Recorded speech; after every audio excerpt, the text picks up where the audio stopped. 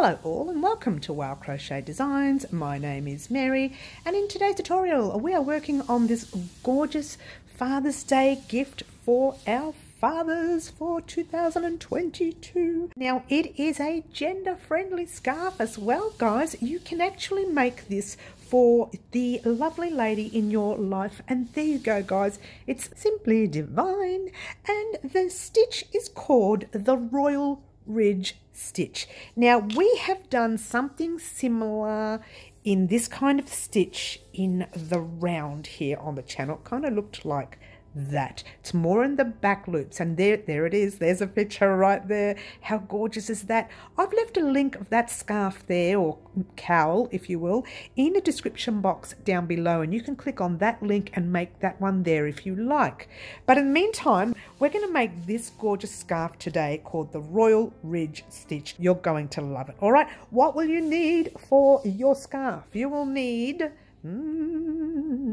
depending on your size. Now this size here was the smallest size, and I talk about that in the tutorial anyways, but the smallest size that I made was for a 5 foot to a 5'5" fella, okay? And I used let's see, 1 3/4, almost 2 skeins of this 10 ply Aran weight or a number 4 weight overseas yarn, okay?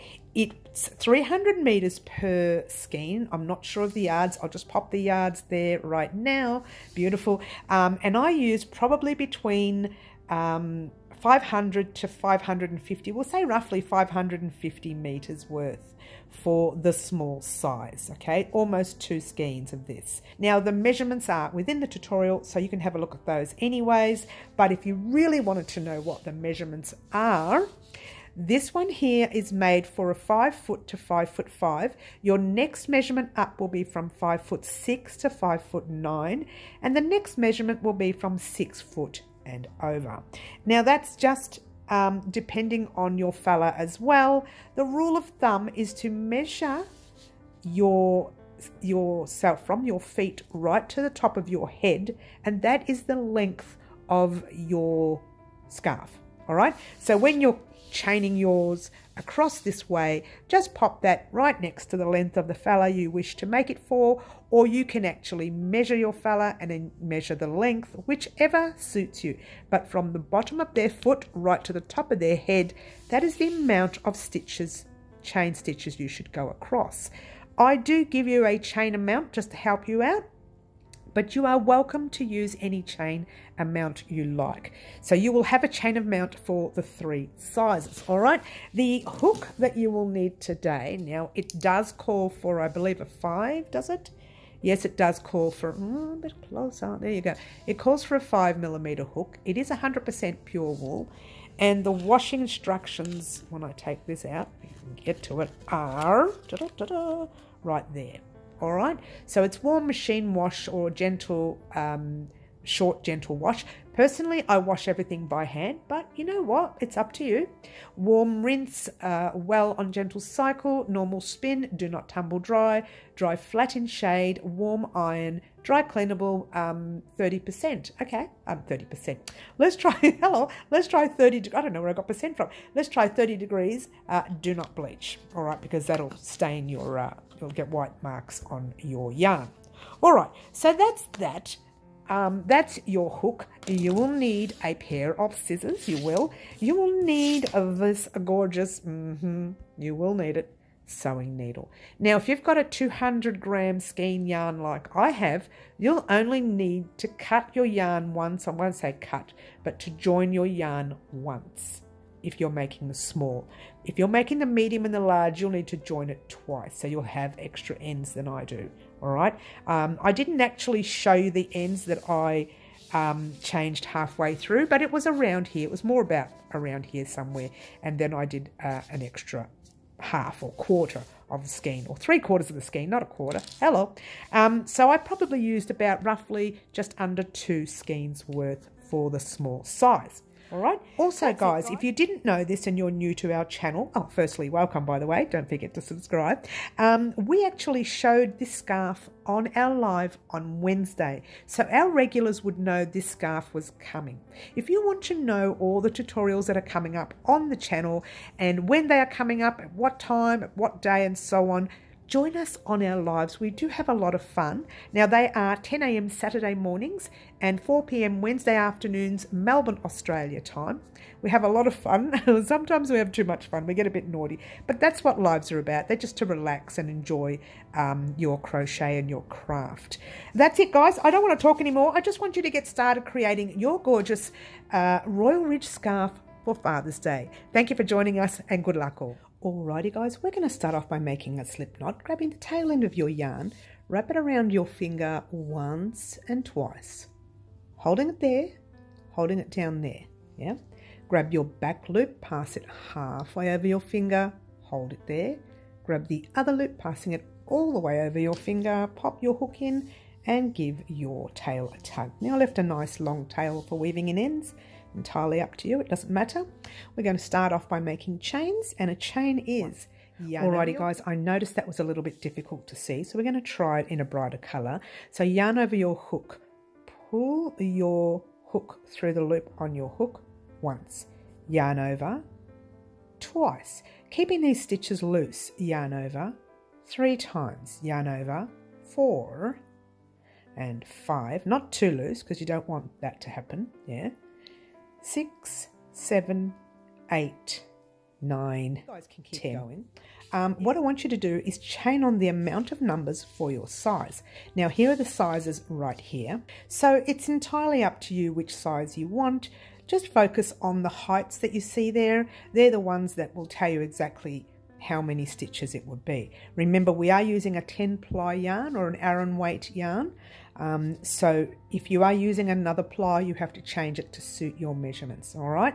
However, this is a stitch count that you don't need count, okay? Well, you do. You want it to be straight all the way through your scarf, of course, but there's no exact count. You can chain on 1 extra, 2 extra, 4 less, 4 more, whatever you want, 5, 6, 7 more, it doesn't matter. Initially, the rule of thumb is the size of the person from your head to your toe would be enough for your scarf, all right? That's just what the initial sizing is, but for me, these are the sizes that I did with my yarn and my hook. The size 5mm hook and your Aran weight or 10-ply yarn. All right, so go ahead and chain on your amounts, but before you do, I'm just going to do one more stitch. So I want to show you something so it's easier for you to count. So I'm going to do one more stitch, which makes that 11. Pop your stitch marker in your 10th chain, which was here, all right, because that's your 11th. So pop your hook, your stitch marker in your 10th chain, then do another 10. That's 1, 2, 3, 4, 5, 6, 7, 8, 9, 10. And if you want to do your 11 like I do, so it's easy for you to put stitch marker in, you can. Otherwise, just pop your stitch marker in that 10th stitch and then keep going 1, 2, 3, etc. Now, if you don't have stitch markers, guys, by all means use a piece of thread, use a safety pin, use a paper clip, whatever you have in stock. When you pop your stitch marker on every 10th, it's 10, 20, 30, 40, 50 and so on. It's easier for you to count that way. But there's nothing worse than you getting right up to 112 and then someone walks past you and says it's 115 in stock and you start saying 116, 117. So you've got extra count or less, all right? It happens. So I would actually pop stitch markers on every 10th. If it's easy for you, I pop it on every 10th, and then when I get to 50, I take all the other stitch markers out, and I know there's 50 stitches there. You don't need to do that. That's just something that I do. But otherwise, pop it in every 10th, and when you get to the end of your stitches, meet me back here, and we'll talk about what we're going to do next. There's a stitch count again. Follow your stitch count for your size, and I'll meet you back here once you're done.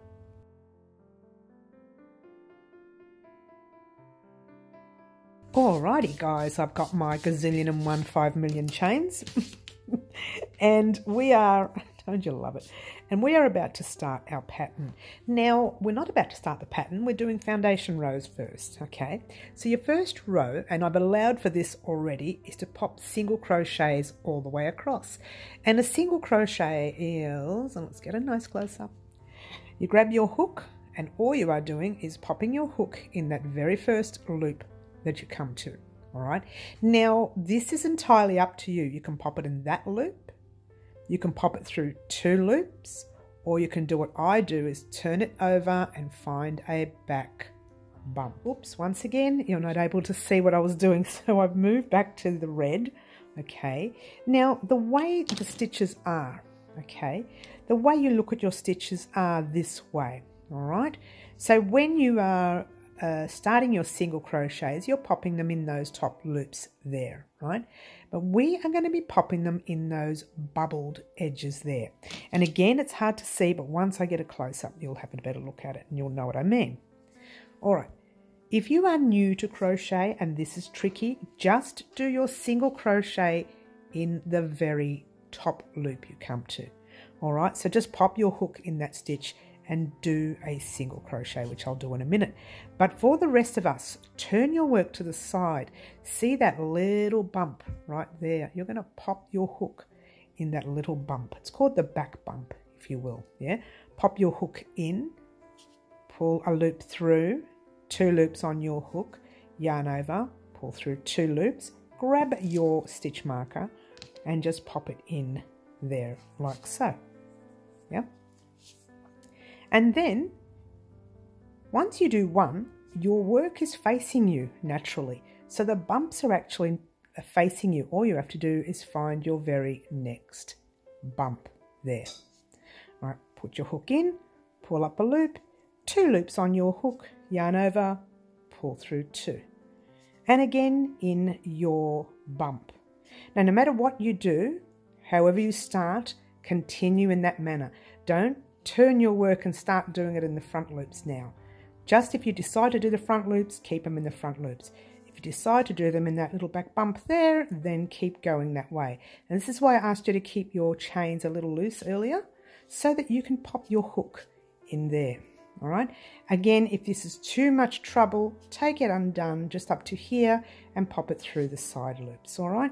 So it is going to take you a little while, and it's going to take me a little while, not on this piece here, but on our very next, our green piece. These are the stitches that are normal, and then when you turn them over, you actually see the little bump right there. All right, I'm not going to let you sit here and watch me do these 2.5 million stitches. Head off on your own. Pop your single crochets in your chains all the way across. Get to your very last chain right there, and I'll meet you there once you're done.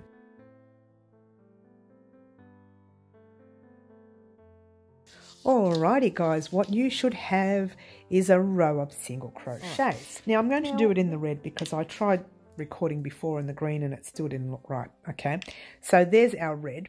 Now if you played your cards right and you ended up at the end of the row, you would end up with your little bump sticking up at the end of the row. You just pop your hook in there like so without splitting the yarn. Now this is a yarn I use just to play with, that's why it's all split. Not because there's something wrong with the yarn. I just play with it a lot. And there's your last single crochet.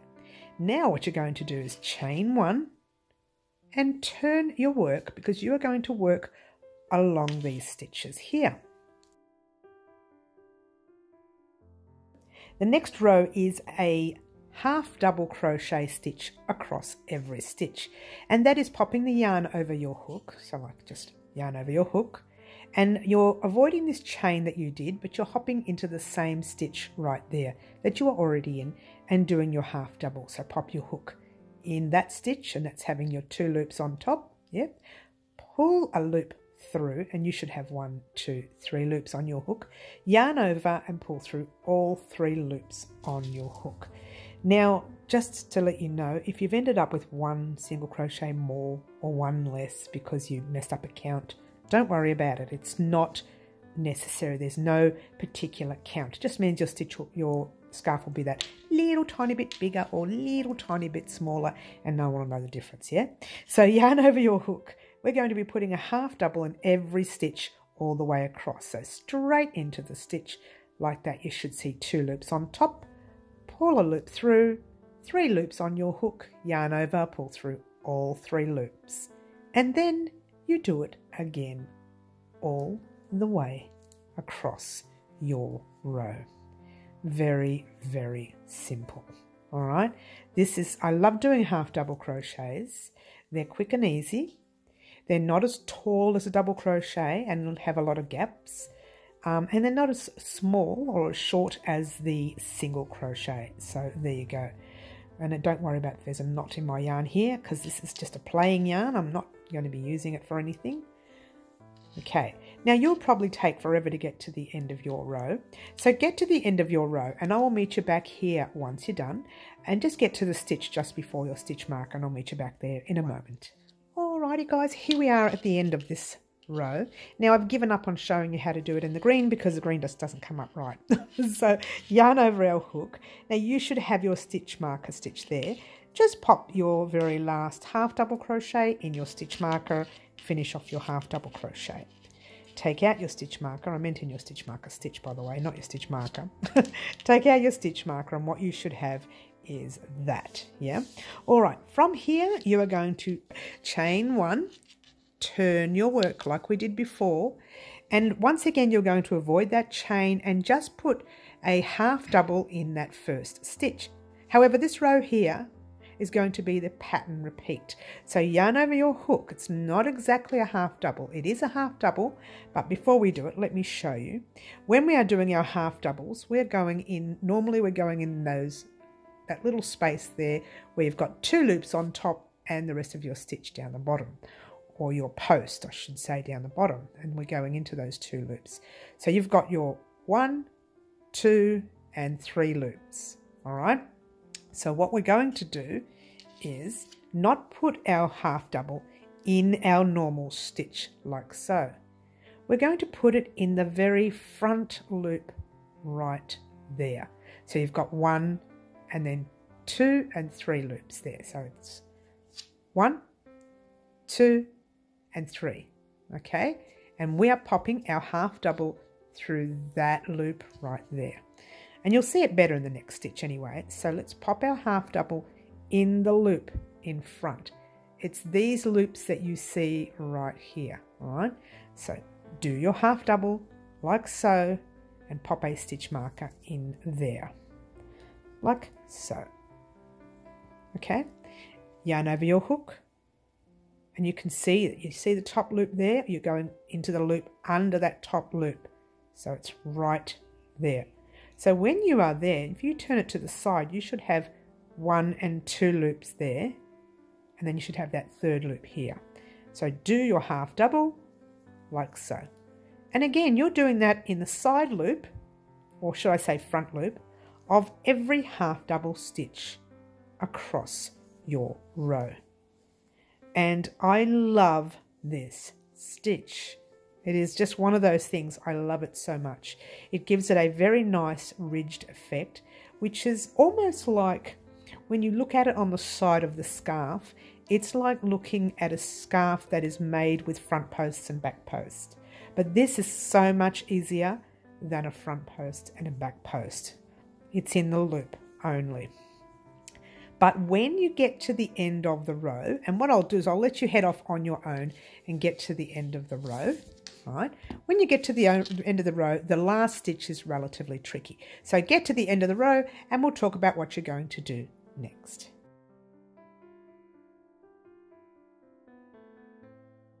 Alrighty guys, here I'm at the end of the row.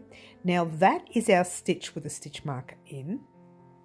So that is 1 stitch. This is still your second last stitch. Pop it in that loop like so. So when you get to the stitch with your stitch marker, your stitch marker has been placed in the normal stitch where we would normally put our hook in. So we would normally put our hook in there, but we're not going to do that. We're going to pop it in the front of that stitch right there, in front of your stitch marker, so to speak. All right, so it's in front of the stitch marker.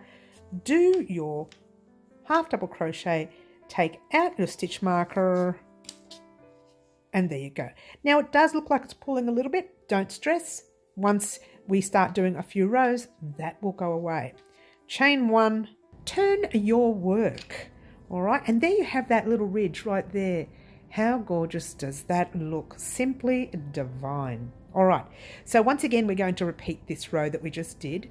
And now we can actually see our prominent line on the bottom of our work. See, normally we would do a half double in 2 loops like that. And you would see 2 loops on top.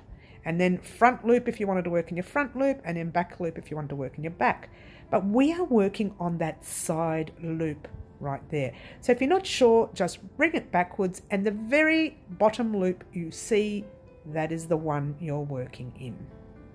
And you're doing your normal half double like that. All right, pop your stitch marker in there. I'm not going to do that, but you can do that. Then you need to hop right into the very next stitch. Now, being wary not to skip the stitch, yeah? So you're in that stitch, your very next one is there. You can see it sticking out, it's quite prominent. All right, there, and again into your next, super easy, yeah? And your next, and so on. And of course, because there's no count, you don't have to fuss too much. However, I would still use stitch markers and make sure your count is the same in every row, because if you're anything like me and you watch TV while you're doing this, you can accidentally miss a stitch. And now just quickly let me show you, that's the ridge side. This side, turn it over, and what do you know, there's a ridge on that side as well. So it's going to be divine when it's done, all right? And you've seen that picture anyway, so you know what the ridges will look like. Oh, actually, you saw it in the promo, so there you go. All right, so what I want you to do now, very, very simply, is to just keep going until you get to the width that you would like. Now, this part here, a lot of people get confused on, okay? Now, I'll just tell you quickly, you can actually make a really thin width and have your scarf wrap around twice, or you can make the nice solid width, which I'm going to make, and have the scarf be wrapped around once, like you see in that picture right there. All right, so that is only wrapped around the neck once, giving it a nice solid look. And it is a solid look. It's a 10-ply Aran weight yarn. All right, so my measurements ended up to be 17 centimeters in length, or roughly around 6 or 7 inches. All right, it was kind of in between 6 and 7 inches is what the scarf that I came up with.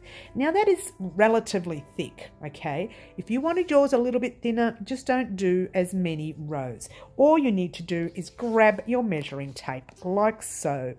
And that's already, let's get it close up, you can see it anyway, that's already 3 centimeters. Now think about 17 centimeters. That is how wide it would be. So it's relatively thick. You can also do it right down to 12 centimeters or even 8 and have it wrap around the neck twice. But I would rather go a little bit thicker because it's a little bit more warmer for the winter months. All right, so that's up to you when it comes to width. But if you wanted to do the same as me, just make as many rows until you reach 17 centimeters, and I'll meet you back here once you're done. Oh, hang on, we'll get to the end of the row. I do apologise. Let's get to the end of the row so I can show you what to do. Oh, okay. I think you know anyway because we did it before. So keep going right all the way across your row, like so. All right, there's our second last stitch. Don't lose that second last stitch. You must get it, yeah? Or you'll be 1 stitch short. And again, it doesn't matter, but then your work will start to, you know, bend in and everything. It'll get all crooked and you don't want that, yeah? But again, the bonus about this stitch is there's no exact count. So you can do your stitch any way you like. So there's your stitch marker again in those 2 loops, yeah? You want to pop your hook in that loop in front of your stitch marker, like so. Okay, take out your stitch marker. Yes, yep. Chain 1, flip your work, and off you go. Ridges on both sides. Very, very exciting. All right, so let's start with the first one. Remember, we're not going in the 2 loops like that, are we? We are going in the very first side loop or front loop or whatever you want to call it. It's actually not called the front loop. I think it's called a side loop. But anyway, pop your stitch marker in there. So head off on your own.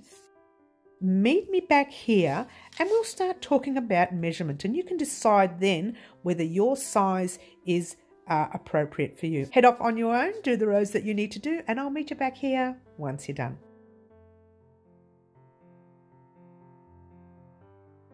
Ta-da! That's the whole scarf. It's pretty long, pretty long. All right, now let me tell you what mine measures, and when I can get the measuring tape. Alrighty, here we go. All right, so mine is, again, this is a rough measurement, and it measures, let me go a bit further in because it's a bit wide down the bottom for now. There you go. It's roughly around 17 or 18 inches. Now, I'm sorry, let's try centimetres. Which is between 6 and 7 inches. Don't look at the top line. That's not inches, by the way. It's just a really bad measuring tape. My white one's gone missing. But there you go. So it's roughly around, it says 18, but after a few days, that's going to close up a little bit and become 17. Believe it or not. Look, it's already, just by squashing it in gently, it's already dropped a centimetre. Yeah. So it will close up a little bit. That's the stitch. That is the actual stitch that does that to you and gives it that more of an astringent effect, if you will. Look how nice and squashed up. I love this look. I love it so much. Whoops, a little bit of thread there. Get rid of that. Hello, I don't even know where that came from. Alrighty guys, I just forgot to mention also, make sure that this last row and or last 2 rows are perfect, because we are now going to cast off and weave in our ends, yeah? So I have one more, I don't know, where is it? Oh, there it is. One more to go there. Oh, I'm not even in frame there, sorry guys. And I have my very last stitch, which is there. I'll take out that stitch marker, like so, which is there. All right, so you now have your row finished. Yeah, chain 1 and pull that loop through. You can make your tail as long as you like, it doesn't matter. Give it a cut, yeah, and just literally pull it in, because you want that knot to be nice and tight, non-visible. Then you need to grab this little sewing darning weaving needle. This is the part yours truly dislikes. I really do dislike doing it, but you know what guys, I dislike it, but I'm always fussy with weaving in ends. Now you can weave your end in any way you like. I do find it's a lot better to go the way the tail is facing, right? And not just to go into a stitch, but maybe very, very gently. Well, actually, no, true. You can go under the next stitch that you were just in on one loop only, yeah? Like so.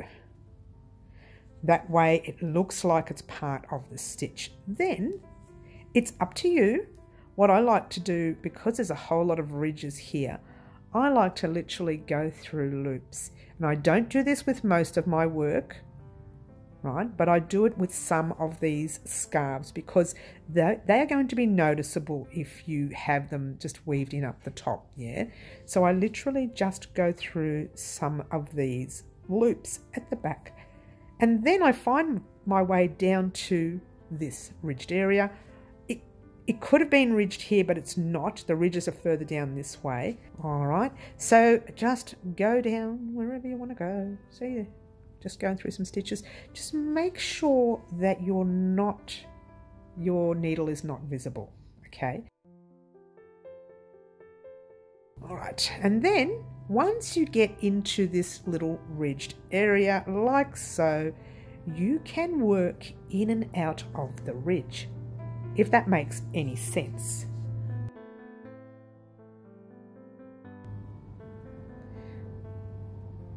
Oops, she had one job, just to go in and out of the ridge. And there you go. So just, again, this is not what I would normally do. I think I was out of frame there, sorry guys. But I'm doing it for this particular pattern because there's no real border on this pattern. Now, if you wanted to border it, you can. I find the border does pull at the base of the scarf, so I don't border it. So if you look carefully, you can't see the thread from here, and you can't see thread from there. Once you've come this way, you want to go back in another direction, and I would just slip under there like that. and I'm going through the actual ridge. All right, if that makes any sense. Going through the ridge. I'm not pulling it tight or it's going to tug, and I'm not leaving it too loose.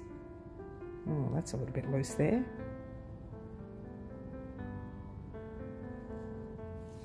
All right, I'm hoping that you can see this being the green. Oh, it's a little bit difficult to see, isn't it? Now, if you know another way of weaving in your ends, by all means, you can do that. When you get here, there's a whole lot of thickness here. I'm going to go right through all that thickness like that. Just check the front. I find I've got a little bit of a gap in the front here. I'm going to try and fill up some of this gap. I don't know why I ended up with a bit of gap, but I did. You don't have to. That's just closing it up a little bit. Just tightening it up a little bit. And then guess what? You're going to go back the other direction. You can actually now pop your needle through. Oops, I'm not even in frame. Pop your needle through the actual ridge. All right, like that. This is the final row, or the final thread. Can't see the needle from the front. We're going right through the ridge. Pull that through there. Don't pull too tight. You don't want to have it tugging. Just give it a cut. That's quite a few rows in, right?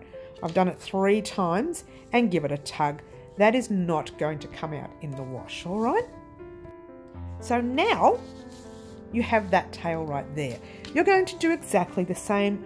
See if you can weave that tail there, back in through here, going in and out of the ridge. And if you wanted to go up and down this way, by all means you can do that too. There is no right or wrong way of weaving in your ends. So there you go, guys. Thank you so much for watching. Don't forget to join us on our lives at 4 p.m. Wednesday afternoons and 10 a.m. Saturday morning Melbourne, Australia time. Just hide that end there. And don't forget to weave in that last end. This is a beautiful little scarf that we have created today specifically for fathers in our life. But guess what, guys? Like I mentioned earlier in the promo, this is a gender-friendly scarf. You can use this scarf on the lady in your life as well. All right, thank you so much for watching. I'd like to wish all the fathers out there a happy Father's Day. And don't forget to like, subscribe and share and do all the wonderful things that you guys, well, pretty much already do for me. And all I want to say right now is, happy Father's Day. Ciao for now.